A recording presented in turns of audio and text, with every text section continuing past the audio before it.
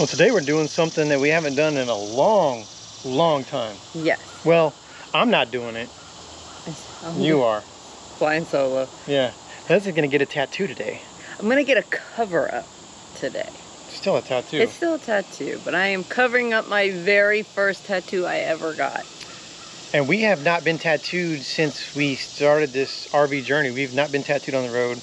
No, it's been 5 or 6 years for me. Yeah. So, what are you covering up and why? I am covering up Goofy. Not your first cover up, by the way. Not my first cover up. It's gonna be my second cover up because I've had multiple regrets. Yeah. And we're going to see Mark. Mark is our artist. We've been using Mark for years. Yes. Years before I retired from man. the military. And Yeah. he's done a lot of my work. We don't have a plan today. No, I told him it's all up to him what he thinks he can do with this Goofy. I'm game. So Leslie trusts him because on her first big major cover up was a full back piece. Yes, I had to take up my whole back to hide everything. So we spent 2 entire days with Mark at one point doing this back piece, which he did a phenomenal job at, by the way. Love my So cover I up. can't wait to see what he comes up with to cover Goofy. I think I'm gonna love it no matter what. I already know. Leslie's back there in the tattoo shop, getting her tattoo done. She chose the sunflower with a butterfly.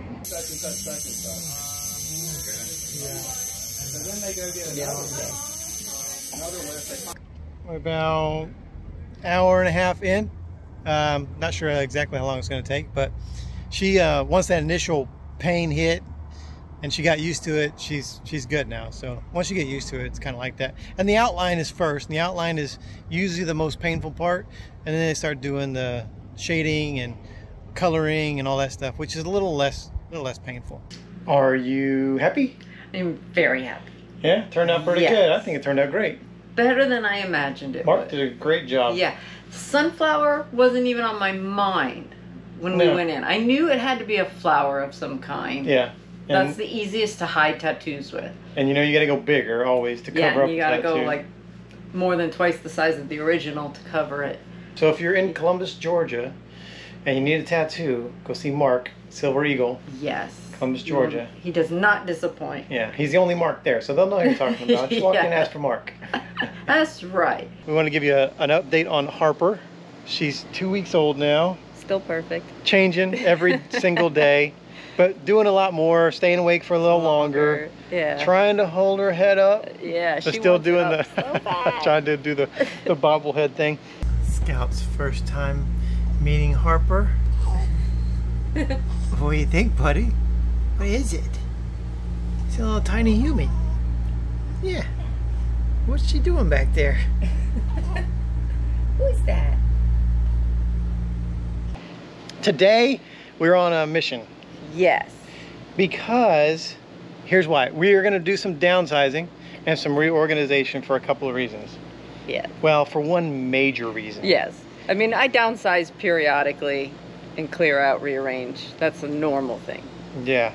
After we leave here, we are headed to Texas, and we are going to install some solar and some lithium. Yay! And when we say we don't mean us. Somebody else is Somebody else is going to do it. We're going to have it installed. We are getting the solar and lithium finally. Yeah, so a couple of different factors in this is the weight of it. Yes. It's going to add about 500 pounds to the total weight of the RV. Yeah. So we have to scale back some weight. Which we are under right now, but that will put us very close. And I don't like that. Yeah. So we got to lose a little bit more weight. The other thing we have to do is we have to make room for the batteries.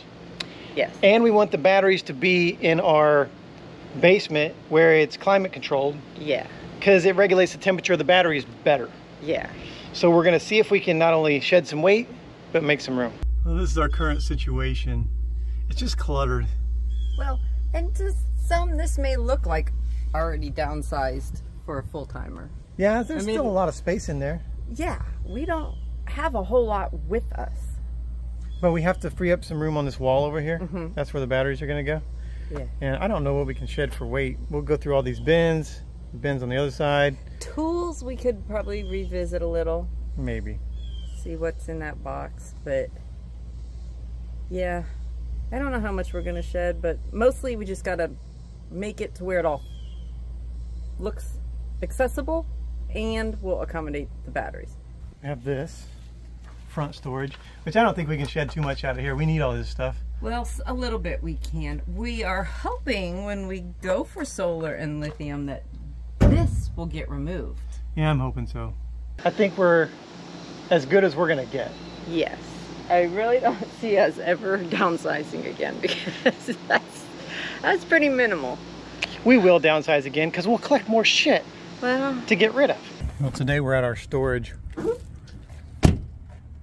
facility where we stored all of our stuff that we wanted to keep while we went full-time RVing, and today we're downsizing it even more and trying to get rid of some of the stuff that we probably don't need.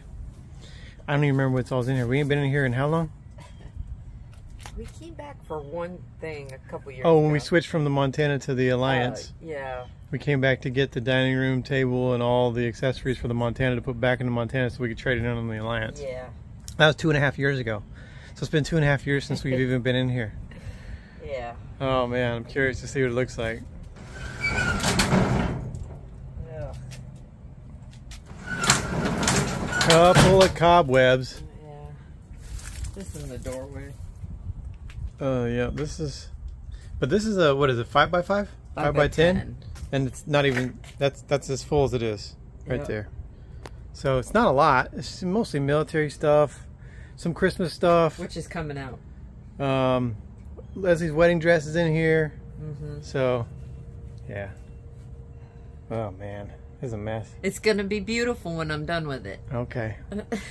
Thank you to the sponsor of today's video, RV Mattress by Brooklyn Bedding. One of the first things you're always going to want to do when you get your new RV is change out the mattress. Absolutely. Because the mattresses that come in these things, it's like sleeping on plywood. Yes. Honestly.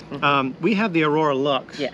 In the soft. Oh yeah. In the RV King. And it regulates our body temperature. It has like science going on in there that keeps you at a perfect 88-degree sleeping temperature. But if that's not for you, they have a bunch of different styles, a bunch of different firmnesses. Yes. And they're custom made for RVs. Yes. So they will fit in RVs. Exactly. Unlike some regular mattresses that you'll find in the store. They also come with a 120-night sleep trial, a 10-year warranty, and free shipping directly from the factory in Arizona. They don't just have mattresses. No. They have accessories. I love accessories. We have the pillows, the sheets. Our daughter has one of their weighted blankets. They also have mattress protectors and all kinds of other accessories. Hey, check this out. This is the most coolest part. We can save you 25% on your next RV mattress with RV Mattress by Brooklyn Bedding. All you got to do is pop over to the link in the description of the video and use the promo code WAGS and save 25% at checkout. We saw the before, and we're going to pack whatever we don't need up into the truck, donate, throw away, whatever. Yeah. And then we'll show you the after. Once it's after. All right, here's what we got so far. We got Leslie's wedding dress, we got bowling stuff, we got motorcycle stuff, we got more motorcycle stuff, and then we have some of Lauren's stuff. This is Bobo. This is Bobo. She would carry this thing everywhere when she was a little kid, and so she asked us when we were going through the storage if we could bring this to her. This thing has been through it, man, but she wants it back. And her little, and her squishy pillow. Oh man! This went everywhere with her too. Yeah, and then she asked for a blanket too. There's a princess blanket somewhere that she always had, and so most of this stuff is NASCAR stuff, NASCAR collectible stuff. I pared that way down before we left and hit the road. There's the other beanie. This one, she left at an attraction in Paris. Yeah. We were on the subway back home when we realized she didn't have it. And you ran a little over a mile in less than 7 minutes because that's when the train was coming. Yeah, round trip. Ran hope there. That it was still there at the monument and ran back with it. And I made it, by the way. It was like record time. Yeah. But and then we have some more stuff in there that we still need to go through, but a lot of military paperwork. Military paperwork and military like plaques and framed items with, you know, when you leave, people sign stuff for you and all kinds of stuff. I just threw out all the Christmas stuff because even if we do get a house another time later on down the road, we'll just re-get Christmas stuff, and we're not going to decorate that much anyway if we do. The bowling balls, the bags are in pretty bad shape, but the balls and the shoes are all still good, and I think once we settle back down, I will eventually want to bowl again because I have always been a bowler. I've bowled since I was a little bitty kid. bowled all through the military. We bowled in leagues forever.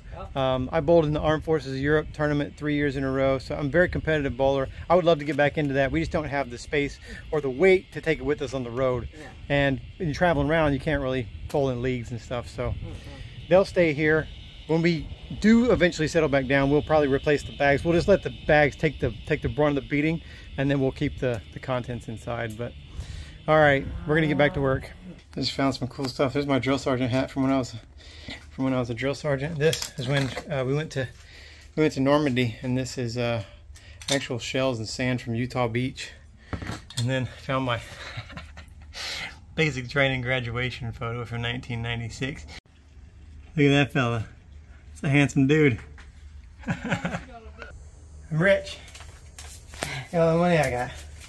Yeah. It's dinars. It was crazy because when we were in Iraq, it was just laying in the streets, man. They were just throwing it out. It had Saddam's face on it, and once he went out of power, they changed it over as worthless. It was laying in the streets. We just picked up a bunch of it and just kept it. It was all beat up money. It's crazy. Got a stack of it. And I got freaking awards and ribbons and stuff from Iraqi dudes. I can neither confirm nor deny how I acquired this stuff, but I got it. Yeah. All right, we found this old frame. When we consolidated and downsized before, this is a talking frame that Lauren sent me when I was in Iraq. She was 3. Yeah, and when we packed this up, it still worked with her voice message on it. So I'll have Leslie push this and see if it still works or not. 5 years later, does it still work? All right, here we go. Ready? Yeah.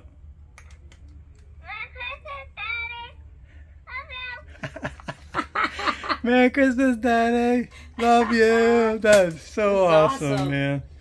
Memory lane. Look at this guy. Look at this guy. Up to no good. Always up to no good. Oh man, it's good times. Got my old Cubs helmet from back in the day. Yeah. I could use it for like an ice cream bowl. That's a big ice cream bowl. Of course, it has holes in it, so I don't think that'll work. You just need it when you're doing stuff around the RV. Yeah, they're walking around the slides and stuff in case I ping off the. Who needs pool noodles? That's right. I got a Cubs helmet. That's all you need. I feel like we did good. We got all this that we trashed. Yeah, that's the second run to the trash. We got some extra stuff that we emptied out. We have a lot less stuff now. And it's more organized. How do you feel that we did? Well, being that I've seen all the trash, we did really good. It feels like we didn't downsize that much. I know. But there's so much trash. Yeah. I don't know. I mean, we have a good 1, 2, 3, 4, 5 bins that are empty, so I know we did good. And there's stuff that we really don't need. Just don't know what to do with it. I don't know what to do with it, man. And so... Like, we're never hanging all your military awards and plaques and going away. But you hate to just throw that stuff in the trash, yeah. you know? What are you going to do with it? I know piled up. Lauren will probably never want it, but I don't know. Maybe later on down the line I'll find like a museum or something to put some of this stuff in. I don't know. Yeah, I don't know what to do with it. Oh man, I'm drenched. I'm soaked. Everything's soaked and plastered to me. Yeah. It feels very gross. But we made progress. We did. I feel like we accomplished stuff. We did. I got all Lauren's stuff into one bin, so that's nice. Hopefully she'll take that off my hands one day. Yeah, and I think that if we ever do move back into a place, I think that we could downsize again, get rid of what we truly really don't need, and then probably one truckload we could get this in to wherever we need to get it to. Like your old paperwork when you that just needs to be shredded. I just got to go through it too. Yeah, because it's got personal information on it, so it has to be shredded. It can't just be chucked. So. And we didn't have time to go through every picture, through every paper. We just have time for that. Too long. So we will do that later on. It's better. It's better. I'll take better. More gooder. More gooder. Hey, stick around for a few seconds. We're going to honor a fallen hero. If you want to get involved with helping us help veterans, everything you need to know is right down in the description of the video. Appreciate you watching, and we'll see you next time. Bye. Bye.